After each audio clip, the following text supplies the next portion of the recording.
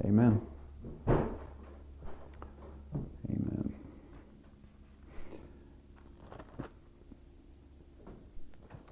So we did talk about baptism not too long ago, when a sister was baptized here, and there was another sister that was baptized a couple of weeks prior to that, and again was getting comments about certain things, about being baptized and whose name and the right name. So kind of went through like an outline of what baptism is, and what does it mean to be baptized in the name of Jesus.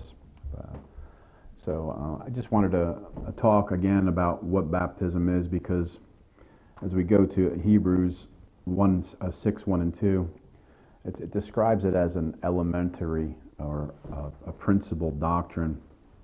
And I guess we can go there and look at that as we start.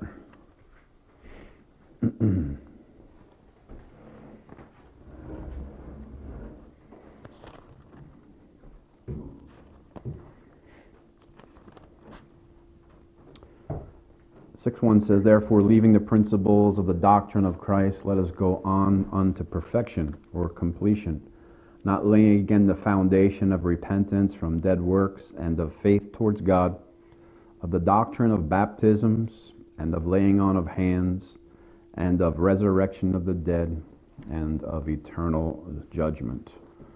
So this doctrine of baptism it's a fundamental type of doctrine. It's not something that is difficult to really understand. It shouldn't be that difficult for young Christians to understand, or those that are newly saved, and it shouldn't become an issue to where it's becoming difficult to the point to where it's causing confusion and it's causing separation within the body. It shouldn't be doing that, because it is a basic type of principle of doctrine. So it shouldn't be complicated, but it ends up being that when it's mixed in with something, when it's mixed in with what we call soteriology, or the doctrines of salvation. That's when it could become difficult. But is it supposed to be difficult? No. It's supposed to be an elementary type of doctrine. So, I mean, many people do believe, and we've experienced it on the boardwalk, that salvation or being born again, especially when they incorporate it with John 3, where it says you must be born of water, and that's what it means to be born again. And there's some verses here that we're going to go through and we're going to look at that are kind of strongholds that are being held on to in order to try to lift that up in the face and say, yeah, you must be baptized with water in order to be saved. That's how we're washed from sins. That's how we're cleansed from sins. And but again, we can't take, if we look at doctrine as a whole, and we're going to be able to understand doctrine and weigh it in the balance of all Scripture that talks about being saved, we can't take 1, 2, or 3 verses and then create a doctrine that goes against the majority of doctrines that speak otherwise. So somewhere within these texts that we're going to go through, there has to be a way of finding out what is really being said here. We know Scripture doesn't contradict Scripture. It just doesn't. It never will. So we're going to look at some of these things, and we're going to see what it says. We're going to go to Acts 2:38,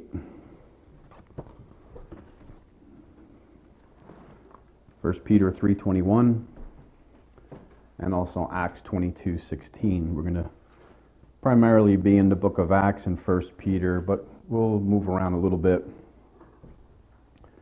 I'm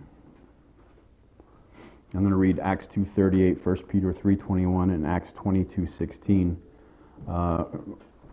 right through. So Acts 2:38,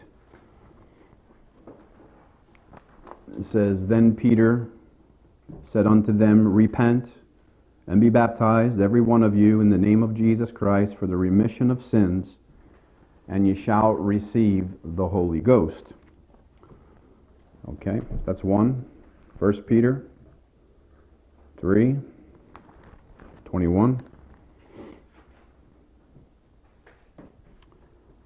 It says, the like figure whereunto even baptism does also now save us, not putting away of the filth of the flesh, but the answer of a good conscience towards God by the resurrection of Jesus Christ. And also Acts 22:16. Acts 22:16.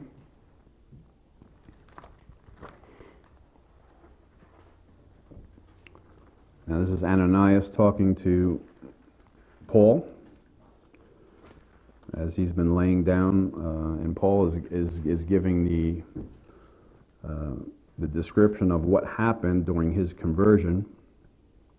This is Paul's words, speaking in the book of Acts. And 16 says, and now why tarriest thou? This is Ananias talking to Paul. Arise and be baptized, and wash away thy sins, calling on the name of the Lord. All right, so these are the 3 verses we're going to look at, because they're stronghold verses for people that want to hold on to the doctrine that baptism saves, or baptism washes away sins, or baptism, you have to be baptized in order to be saved. So we're going to look at Acts 2:38.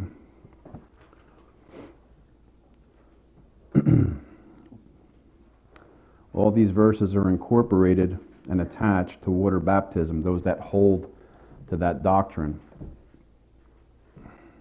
And again, when you attach what Jesus said in John 3:5 about being born again of water, you can see how easily someone can be swayed into thinking that water baptism saves, especially younger Christians.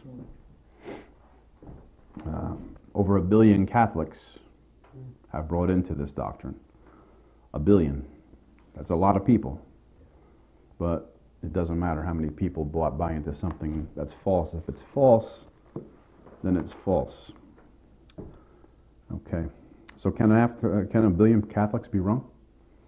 Yeah. Absolutely.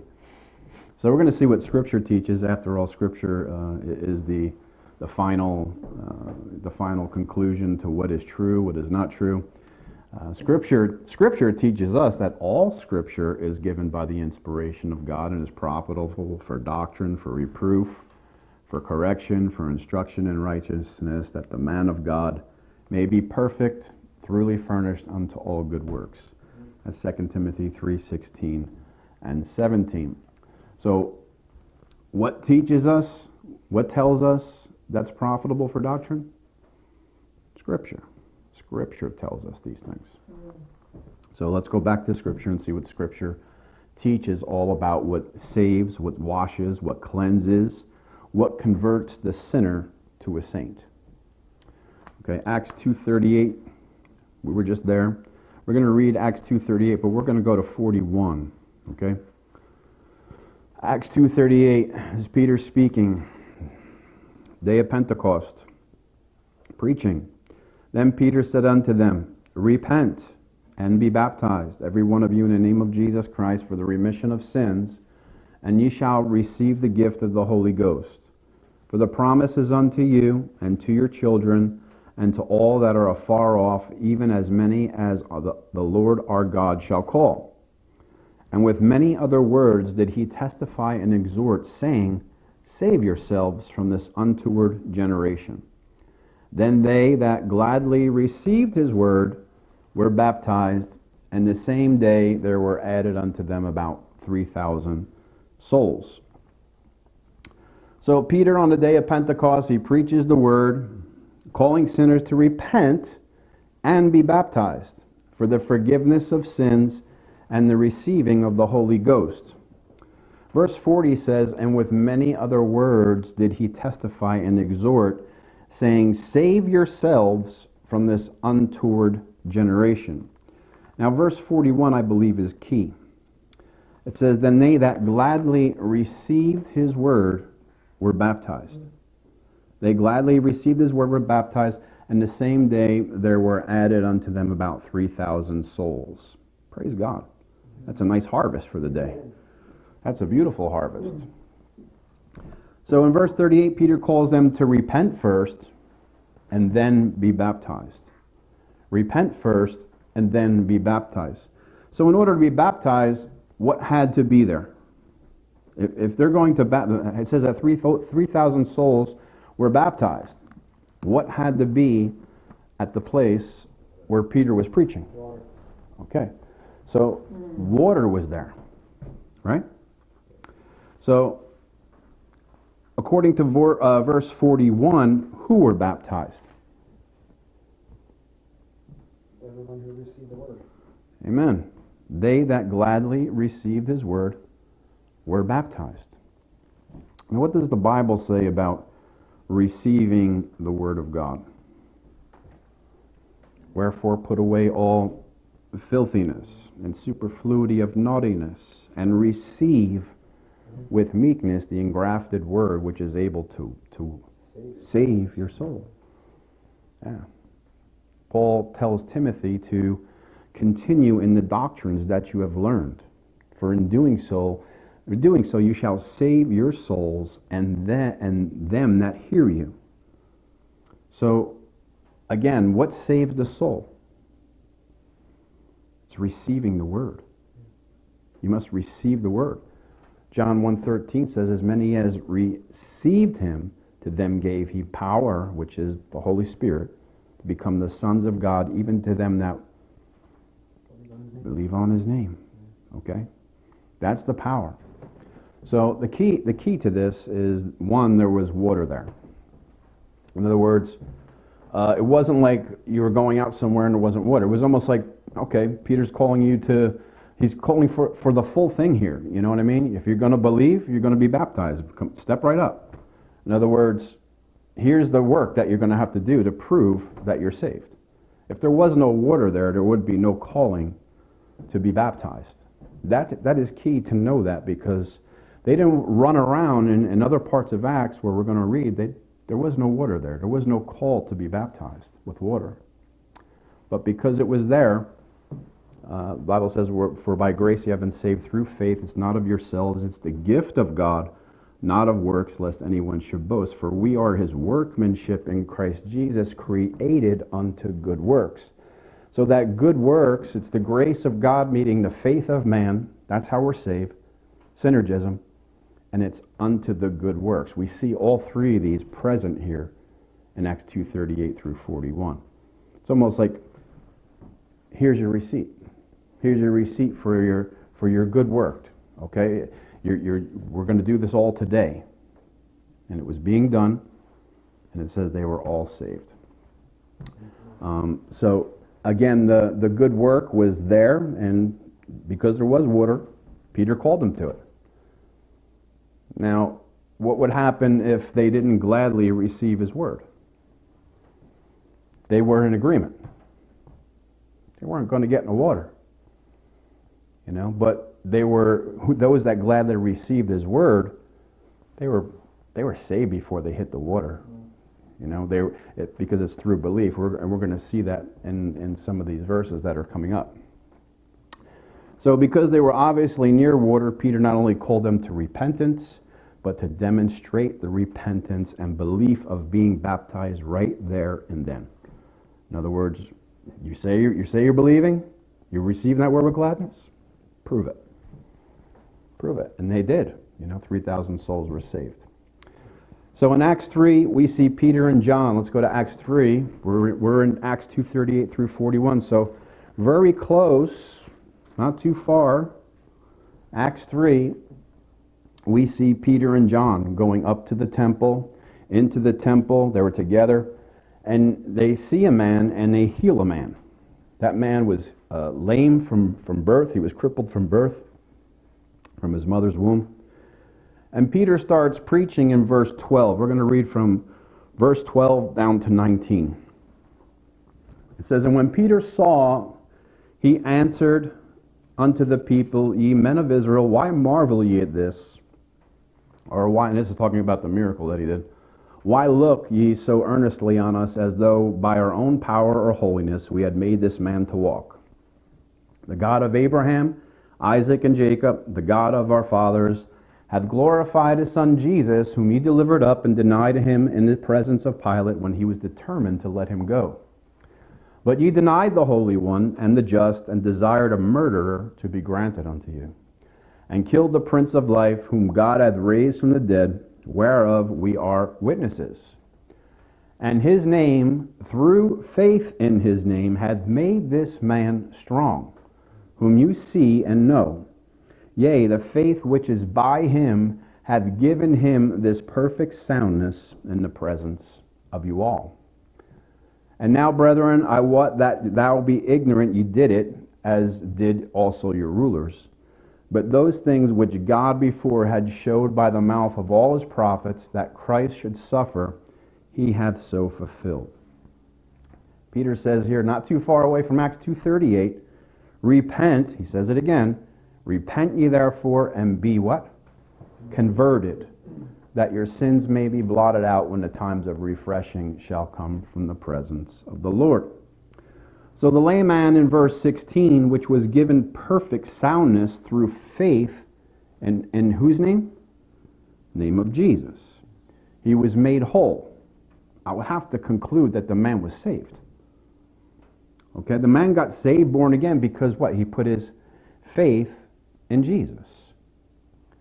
In verse 19, Peter calls the crowd to repent, just like he did in Acts 2:38, and says that your sins may be blotted out when the times of refreshing shall come from the presence of the Lord. In verse 16 and 19, there's no mention of what? Water. Well, there's no mention of water. There's no commandment to be baptized, right? Why? Doesn't say so. Probably no water there. I'm thinking there's no water there. You know, where there was water, they probably commanded the people to be baptized too. But here, there's no water to baptize them, probably. Or maybe there was. Maybe just Peter didn't feel the need to say that. You know, maybe the Spirit just stopped him from saying be baptized. Just repent and be converted. What does converted mean? Be born again, right? Yeah, it's to be converted. So Peter says the same thing in Acts 2:38. Repent first, and then be baptized. So that repentance is key, because without it, we can't turn from the thing that separates us from God, which is sin. Put our faith in Jesus, which is, again, turning from the unbelief that we had, which is sin. It's all sin. We have to turn from all that, understand and be in agreement with God. And then, again, we could be baptized after that. I'm not putting down baptism. I don't want to make baptism something that is not good. No, it's good. We're commanded to do it. If you're born again, you need to do it, you know, because God commanded us to. Jesus said, go ye therefore into all nations, right? Baptizing them in the name of the Father and the Son of the Holy Spirit. So it probably wasn't the time and the place to be baptized in water, but either way, Peter is consistent with the theology of repentance. Consistent in both scriptures, which brings conversion and the blotting out of sins. Now, to blot means to smear. Okay, it's a Greek word called ex alipho, and it means to smear out or obliterate. Okay, and that's what Peter uses this picture in his speech to kind of show people what God will do if you repent. Okay? So when that happens, now the Holy Spirit can come in, you can be indwelt with the Holy Spirit. This is a time where someone can be born again. Okay? Now Peter keeps on preaching into chapter 4 of Acts. Okay, this is he keeps on going. And in chapter 4 of Acts, in 4:4, we read, howbeit many of them which heard the word believed, and the number of the men was about 5,000. Okay? Number of the men was about 5,000. That's a lot of people. They have 3,000 in the chapter before, which has got to be close because chapter 3 starts off with, now Peter and John went up together in the temple at the hour of prayer. It doesn't say when it was. Could have been the next day after the day of Pentecost. We don't know, but I'm thinking it was fairly close. Okay, so chapter 2 and chapter 3, we see that chapter 2, 3,000 were saved. Chapter 4, I'm taking it as these people were saved. These people believed, okay? And these 5,000 believed. So according to verses in Acts 3:16 and 3:19, John 1:11 through 13, Acts 2:41, which teaches that repenting, believing, receiving brings forth salvation. That's what brings forth salvation. Repenting, believing, and receiving, having faith brings forth salvation when it's true. Can we conclude that the 5,000, some people will say, well, it doesn't say they were saved in verse 4:4. It doesn't really say that. And it doesn't.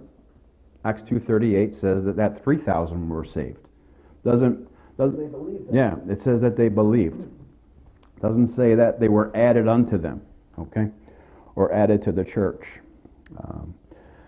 So can we conclude that? I believe that you can conclude that the 5,000 were saved because the word believe is the word pisteu in Greek.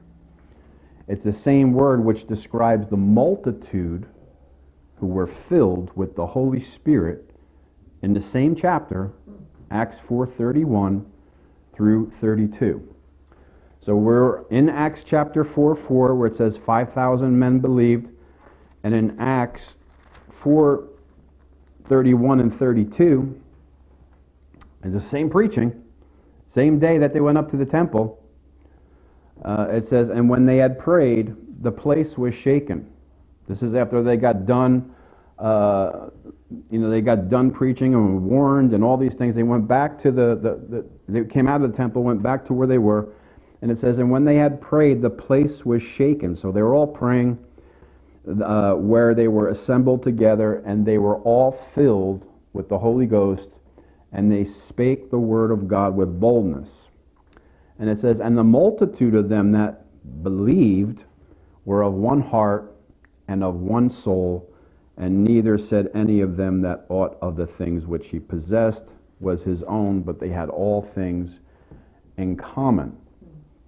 So, pisteu means to commit or trust, to entrust, to have faith in something. Okay, and it says, when the multitude of them that believed. These were all filled with the Holy Spirit.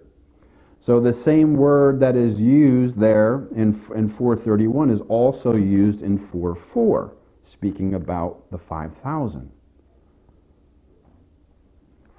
See? So these 5,000, I would say, yeah, they were definitely saved, because it says in 4:31 that they that believed were filled with the Holy Ghost. The multitude there was also filled with the Holy Ghost and shook the place up. Now, what is not mentioned here in 4:31 and 32? Water is not mentioned. Baptism is not mentioned. So we have 3,000 on one hand that repented. They received Peter's words with gladness, and then they were baptized. Okay, so we see like chronologically what's going on during baptism. They received Peter's words. In other words, they believed what he said. They entrusted in what he said. And when that happened, then they were baptized. They that received his word with gladness were baptized. And it says that, Acts 2:38 says, and the same day were added unto him about 3,000 souls. That's a lot of people. I mean, think about it. That's over 8,000 people. In a very close period of time that were saved, that believed, that were entrusted. But yet, the 5,000 and the multitude in chapter 4, there's no mention of baptism. Probably because there was, do I think they got baptized? Yeah, I do think they probably got baptized. I believe that, they probably baptized them as quickly as possible. After baptizing 3,000, they might have been a little bit tired. So you got another 5,000 to go. I mean, it's a glorious day. I mean, I could just imagine that day. We rejoice over one or two baptisms. Imagine thousands. What a harvest that is. Praise the Lord for that. So, yeah, the word pisteu means to commit or trust, to have faith, especially one's spiritual. That's according to the Strong's Concordance. Especially one's spiritual well-being to Christ. This word, believe, is used to describe the multitude, again, that were filled with the Holy Spirit in Acts 4:31. So I believe it's safe to say that the 5,000 who also believed were also saved. It's not distinguishing between the two groups. So they were saved. Pisteu also means they got saved. Praise God. Praise God for that. But again, what is not mentioned is that they were baptized. That's not mentioned at all. There's no baptism mentioned, which leads, again, to me to think that, again, the way it's worded, they that received his word were gladly baptized. In other words, there was water there. And they just went through what they were commanded to do, and it was convenient to do it. They weren't going to be persecuted, or maybe they would have been persecuted, but in any event, 3,000 souls were baptized that day. So turn to 1 Peter 3:21, and that's what I think about Acts 2:38, especially when you're comparing it to Acts 4 and the days preceding. There were many people that were saved and they weren't baptized with water. That's the conclusion. 1 Peter 3:21.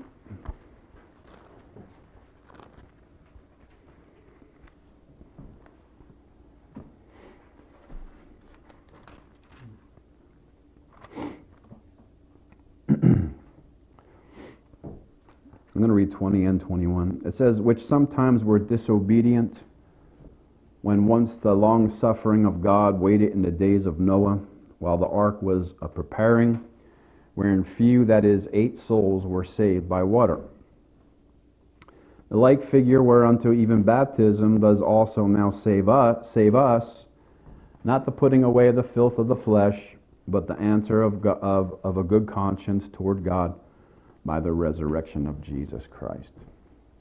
So here we see where actually it says baptism does save us. Okay, but what is it really meaning by that? Let's see what it means. Water baptism here, you can see it's being compared to water that flooded the earth in the days of Noah, in which Noah, by faith in what God said, built the ark and were saved from the flood of water. Turn to Hebrews 11.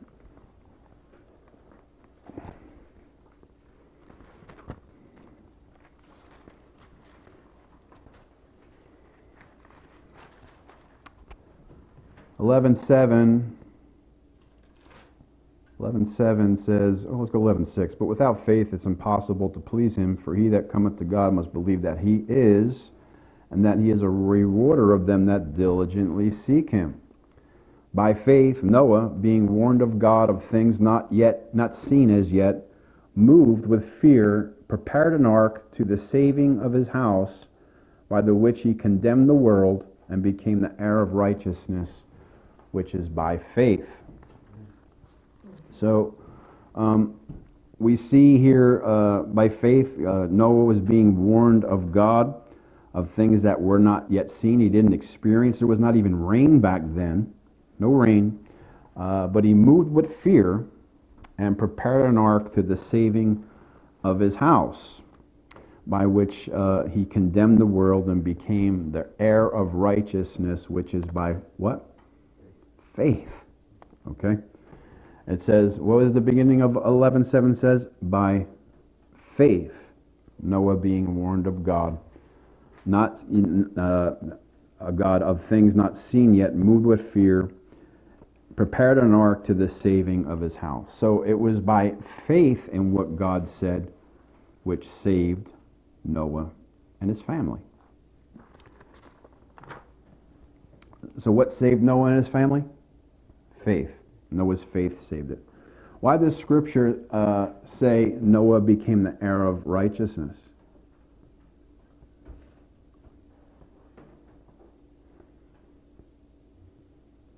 By faith, right? Yeah. By faith.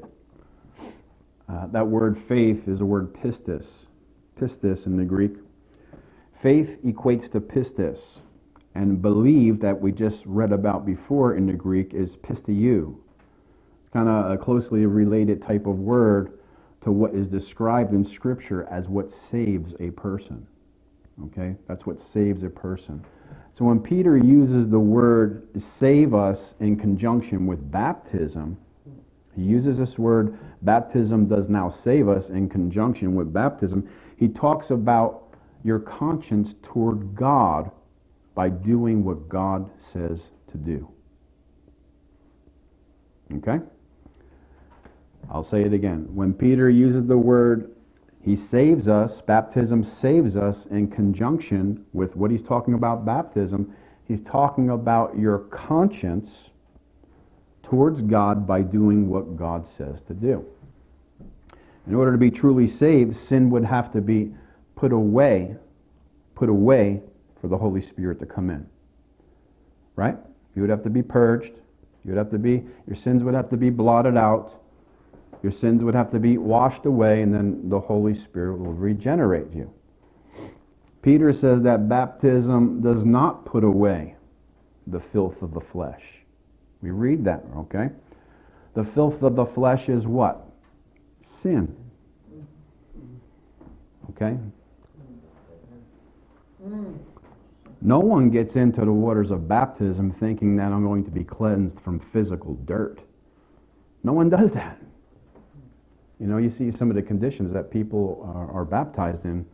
Frigid waters, polar waters, traveling great distances to have someone baptize them, or doing it in secret, being in persecution when they could just automatically go down the street, or if they don't have access to a tub or to a shower, they can get clean there.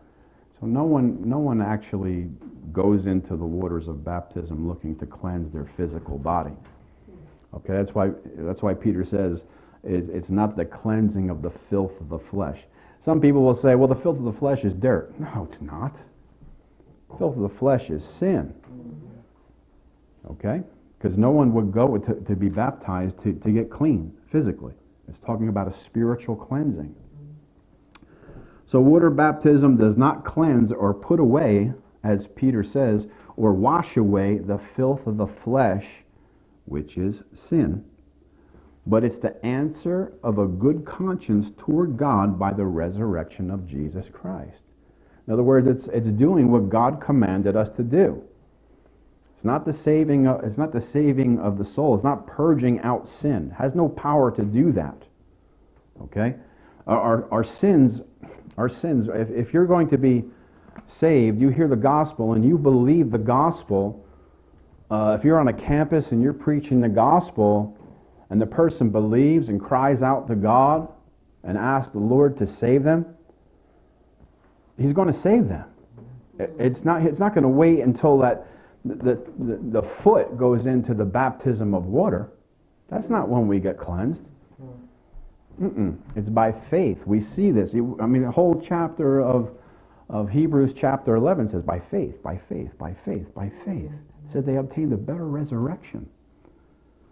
So everything is by faith. Everything is through belief.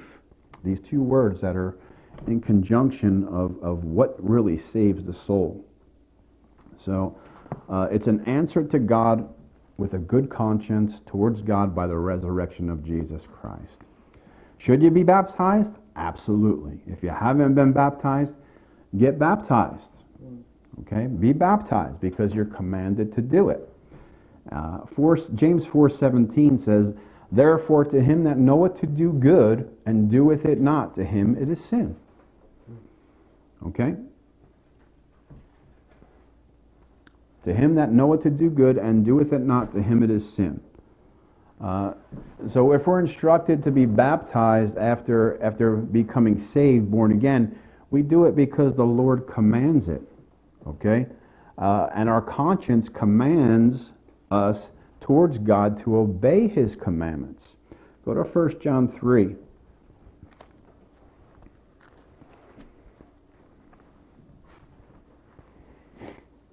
1 John 3:21.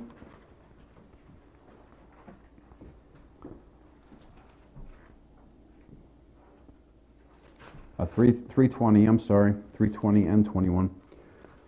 John says, "For if our heart condemn us, God is greater than our heart and knoweth all things." What happens when your heart condemns you? Conscience is saying there's something wrong. You know, there's something wrong going on here. It says, "Beloved, but if our heart condemn us not, then we have confidence towards God." In other words, we know we're walking in the light with God. If he says to do something, I don't care if it's baptism, I don't care what it is, and he's called you to do it, if we don't listen to that calling, are we going to have a right conscience with God? No.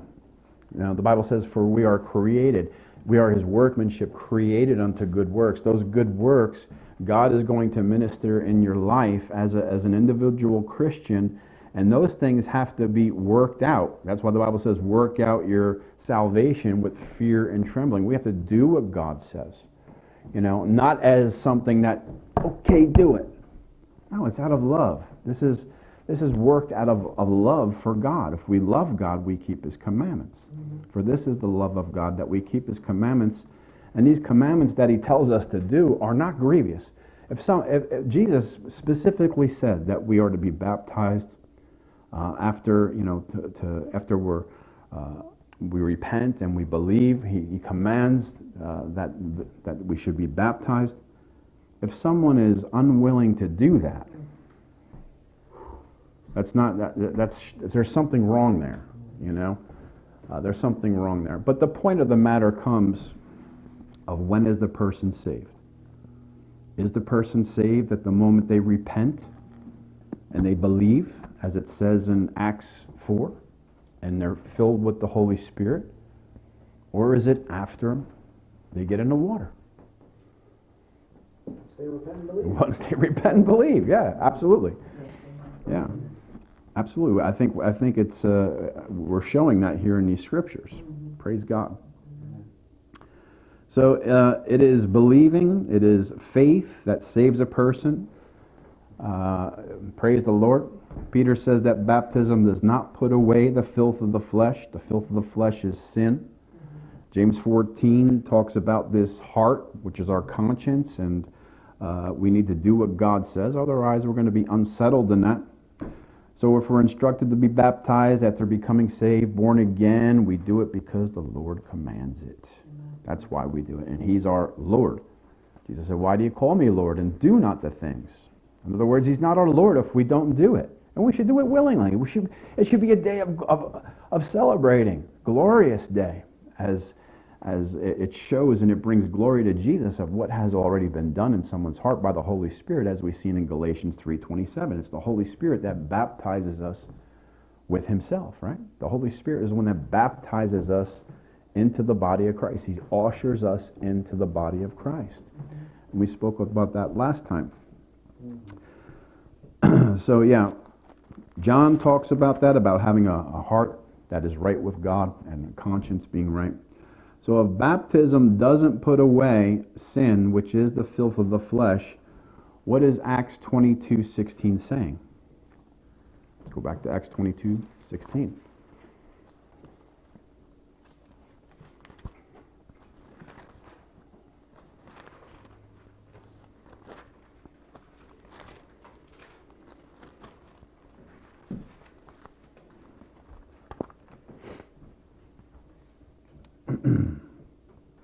Acts 22:16. "And now why tarriest thou, Paul? Arise and be baptized, and wash away thy sins, calling on the name of the Lord." All right. After seeing in 1 Peter 3:21 that baptism does not put away sin, this scripture is not going to contradict that scripture. Okay, we have to come to that conclusion right away. So there has to be an alternative meaning to what this scripture is actually saying. Okay, Ananias is simply commanding Paul to be baptized, and the washing away of Paul's sins would be when he's what? Calling on the name of the Lord to obviously save him. That's what's lastly say. That's what lastly is being said. Now why tarriest thou? Arise and be baptized, and wash away thy sins, calling on the name of the Lord. Okay, so we have to understand the sequence of how it's being done. The washing away of the sins is consistent with the rest of Scripture that talks about calling upon the name of the Lord. Paul gives us more insight to what he said in Acts 22:16, okay, and in his epistle to his church at Rome. So go to Romans 10, because Paul's using the same language here, somewhat.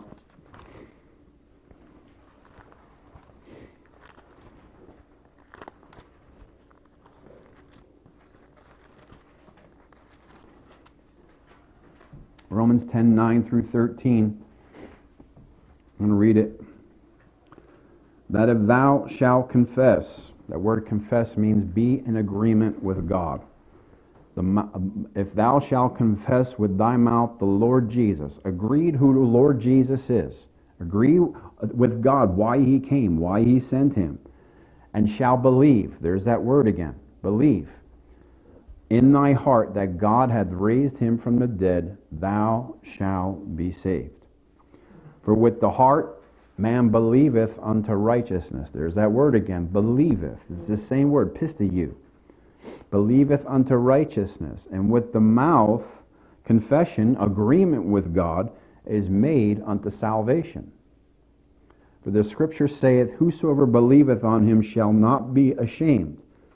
For there is no, we see there again the word believeth, it's in capital, all caps. For there is no difference between the Jew and the Greek, for the same Lord over all is rich unto all that call upon him. Verse 13 lines right up with Acts 22:16. For whosoever shall call upon the name of the Lord shall be what? Saved. Praise God. Paul defines the theology of how a person is saved in Romans 10:9 through 13. And it incorporates the last part of Acts where Paul's describing what happened to him as he met up with Ananias. Okay? For whosoever shall call upon the name of the Lord. Paul experienced this when he was with Ananias. And Ananias touched him and he received his sight. But Paul was calling upon the name of the Lord in Acts 22:16. And he was saved. Obviously, because this is what he's teaching in Romans as the theology through his experience. Not only because he constantly gives his experience of being saved, being knocked down to the ground, of being blinded. This is constant through the book of Acts as he's speaking and giving his testimony. And we see his theology being penned down in Romans 10:9 through 13, which is really key. I think it's really key. And what don't we see here? Water. We don't see water. We don't see any mention of water. This is not an experience that Paul's teaching in Romans 10:9. He's teaching theology here. He's teaching soteriology. He's speaking how someone becomes saved. That's what he's saying. This is not like where Paul's going through Damascus and he's giving his testimony. He's teaching doctrine here in Romans 10. This is later on down the road after Acts 22. This is after all these, he's experienced all these things, and the Holy Spirit's ministering unto him, and he's able to hone this in and give it to us about how a person is to be saved. And there's no mention of baptism.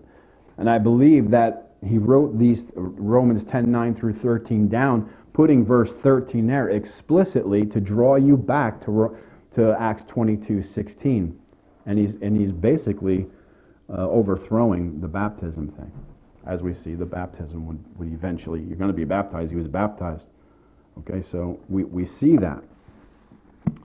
When you read this section of Scripture, you can clearly see that the Apostle Paul reveals how a person is saved, without a doubt. Believing in God, concerning Jesus, obeying Jesus, and calling upon Him to wash, cleanse us, to blot out, and to give us His Spirit when someone calls upon Him. Jesus said, "What man asking the Father of the Holy Spirit, would He not give it?" He's going to give you the Holy Spirit, but it has to be when you're calling upon Him in that moment where you're broken. You know you need Him. I mean, Paul was blinded. He didn't eat. He didn't drink for 3 days. The Bible, Jesus told Ananias to go to Paul because he prayeth. While he was blind, while he was not drinking, while he was not eating, he was praying. That's what the Lord Jesus said. And as he was giving Ananias his commandment to go and lay his hands upon him and tell him great things that he must suffer for my name's sake. So Paul uses the same language he used in Acts 22:16 about calling upon the name of the Lord to be saved. What's not mentioned in Romans 10:9 through 13? Water baptism. Okay, water baptism is nowhere to be found. And that's the theology that is consistent throughout the Bible. Let's go to 1 Corinthians 1:17. I'm going to read through 21.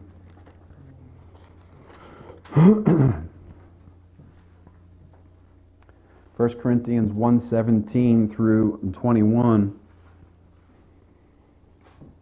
This is Paul. Paul speaking again. "For Christ sent me not to baptize, but to preach the gospel, not with wisdom of words, lest the cross of Christ should be made of none effect.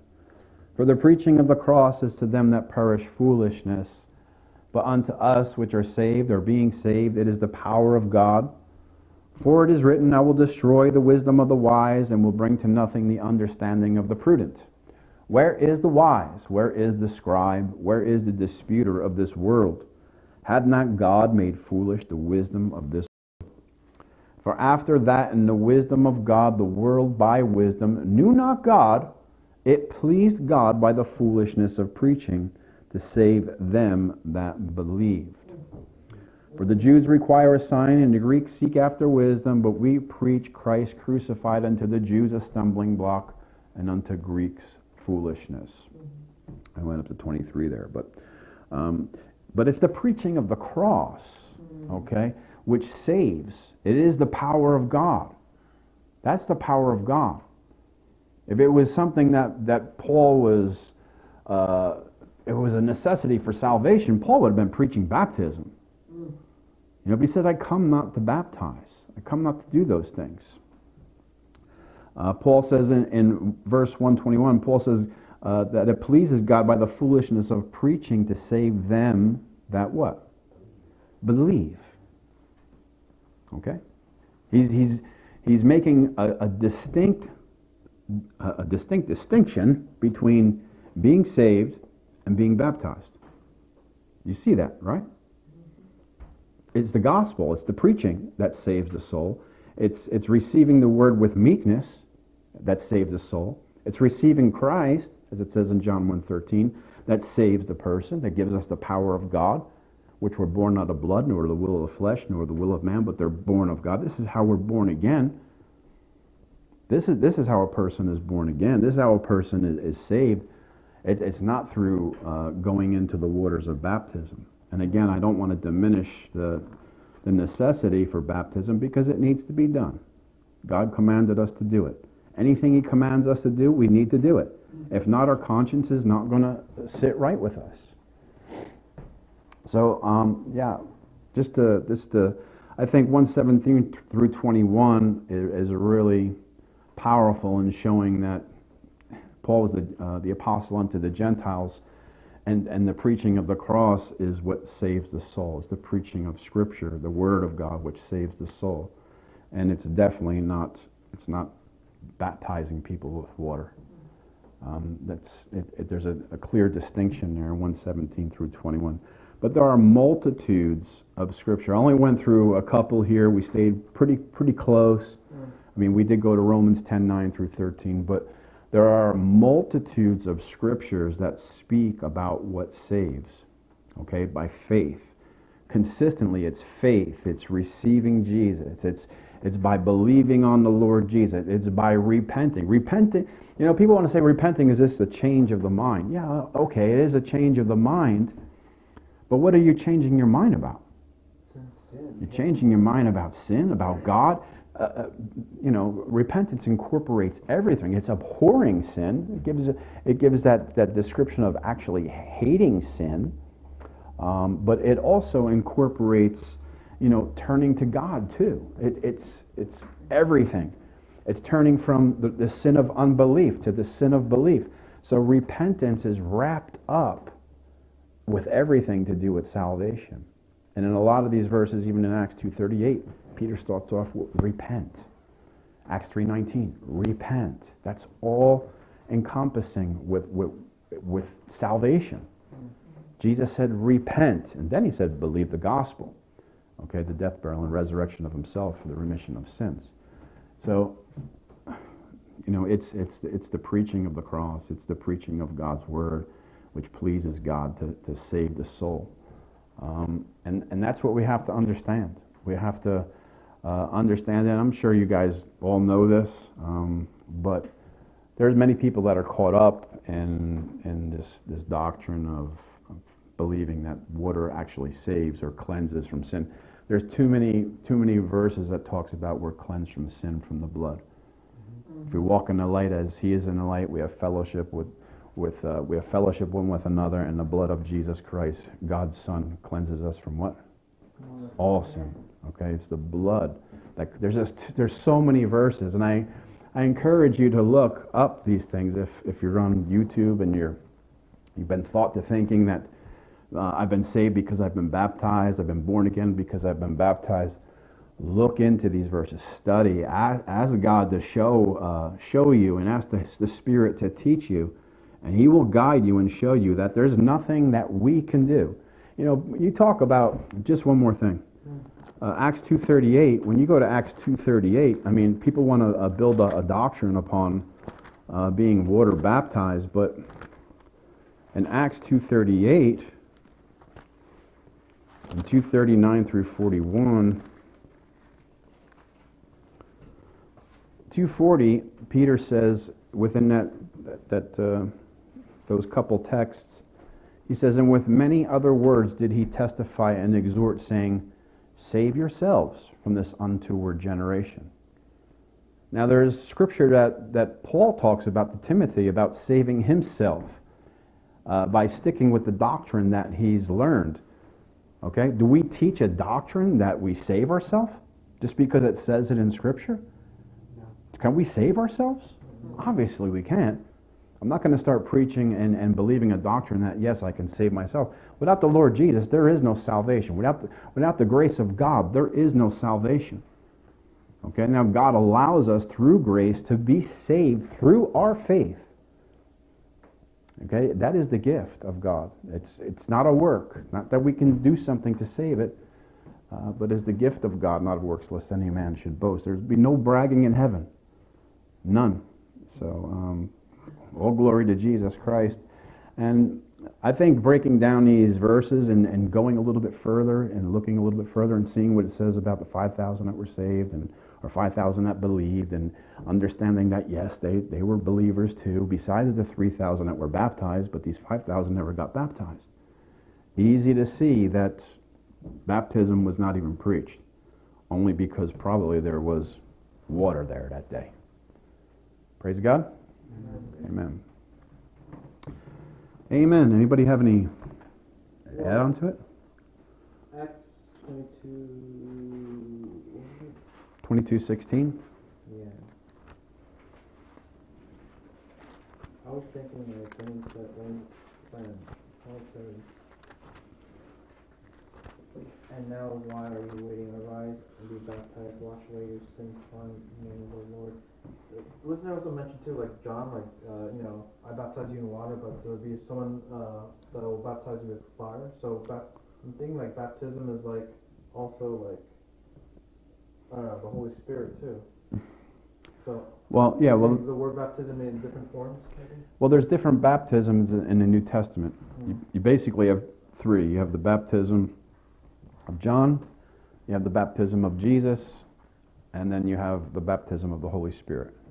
We talked about that and not too long ago, but John's came first. It was a baptism unto repentance. You know, it was getting right with God, having that clean conscience and proving it by being baptized. It wasn't the water that made them right with God. It was their willful heart to come and to cry out to be saved through repentance. It was the baptism of repentance, and then proving that by the baptism. But the baptism of the Holy Spirit, as we spoke about last time, which was given in, I think, 1 Corinthians 12:13 and also Galatians 3:27, that's when the Holy Spirit actually baptizes us into that universal body of Christ. It's not, you know what I mean? It's that universal church of believers. But that comes through the Holy Spirit, and then we're baptized in the name of Jesus Christ. So we're not nobody's baptized in the name of John then, but then they were kind of dealing with that dilemma. So that's where you have the two names, in the name of John's baptism or the name of Jesus, where that's also confusion too, because there's many that fight about that. You weren't baptized in the name of Jesus. You weren't baptized right. You know, you need to be, and then, but Jesus tells us we need to be baptized in the name of Jesus. You be baptized in the name of the Father and the Son and the Holy Spirit, because He represents all three. You know, so praise God for Scripture, which this is where we get our doctrine from, folks. If we didn't have this to go through, and I know it can be difficult to go through when you look at all these things, but it's clear as a bell. Salvation comes through faith. Everything stems from faith. God has all the grace. He's been giving us so much grace. We just got to come with the faith. You know, if the Bible says that in the last days, some will depart from the faith. So we still have faith. We still have the free will to depart from that faith. It's continuing. We see that even now, that many people, they depart from the faith, which is that's a shame. It's horrible to see, but it's a reality, you know. So yeah, praise the Lord. You think, brother, remember when Cornelius and his family, they were saved, filled with the Holy Spirit before they were baptized? Right. But did they get baptized then too? Do you remember? Let's go to it. So I'm just trying to figure out. I know what you said. Do you think when everything was done all together, they repented, they believed, and then they were water baptized? Do you think that there was water present at that situation every time where we see all three together? Yeah, I would imagine, because it's a scenario that's happening there. It's not theology that's Paul is teaching later on in Scripture. It's the Acts. It's what it was. That would be a great thing to bring up. Yeah, absolutely. Every time they talk about it all happening, it's because there was water right there. Absolutely. So what was that chapter? Do you remember with Cornelius? I think it was Acts chapter 11. Acts chapter 10. Acts 10, 44 through 48. It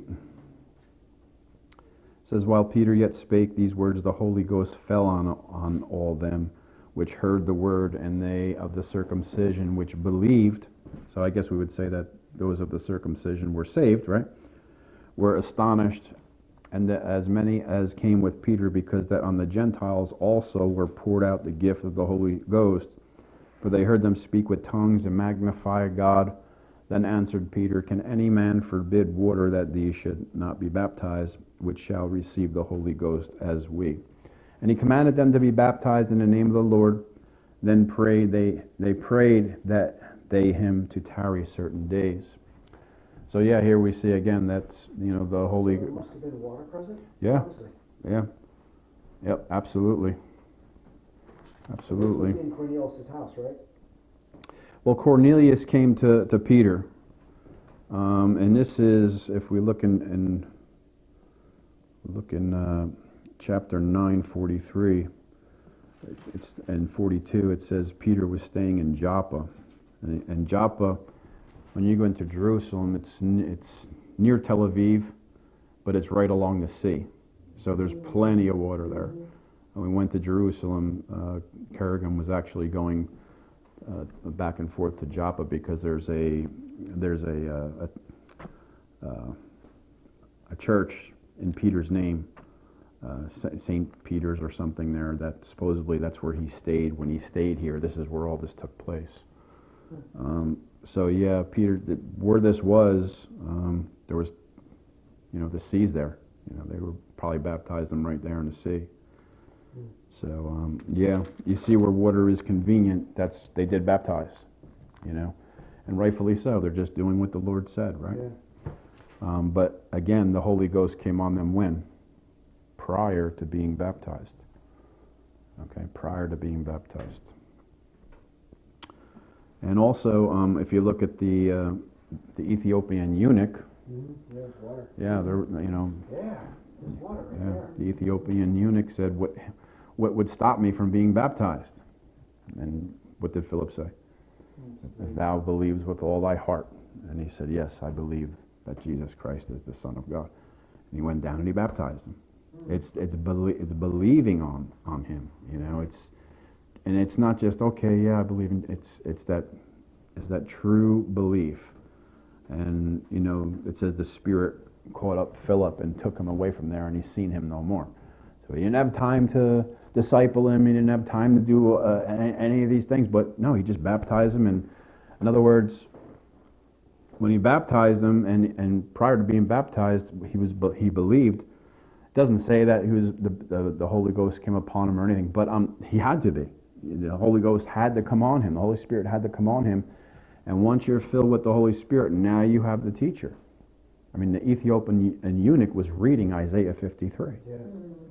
I mean, so, yeah, I mean, we see where, even we see the Ethiopian eunuch being worked on, getting stirred up, and understanding who the Messiah is, and, Philip just leading him and saying a couple words, and he preached him Jesus, So, yeah, interesting.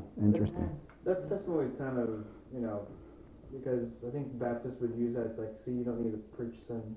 You just need to believe. Right. That happened too with like something when I went door to door with someone. Right.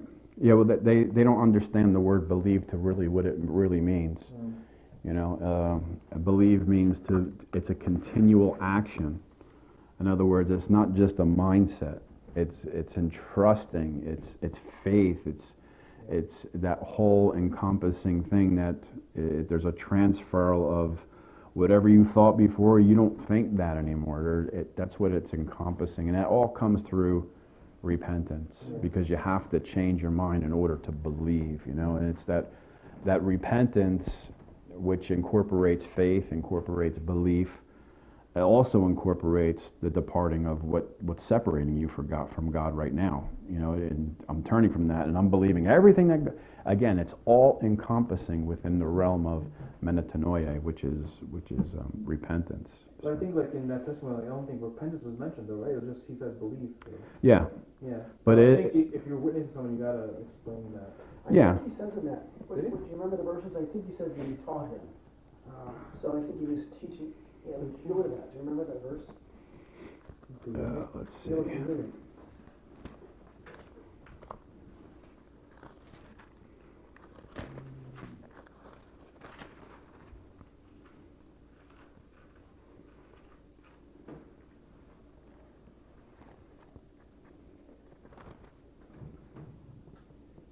Acts 8:26 through 40. Acts 8:26 through 40.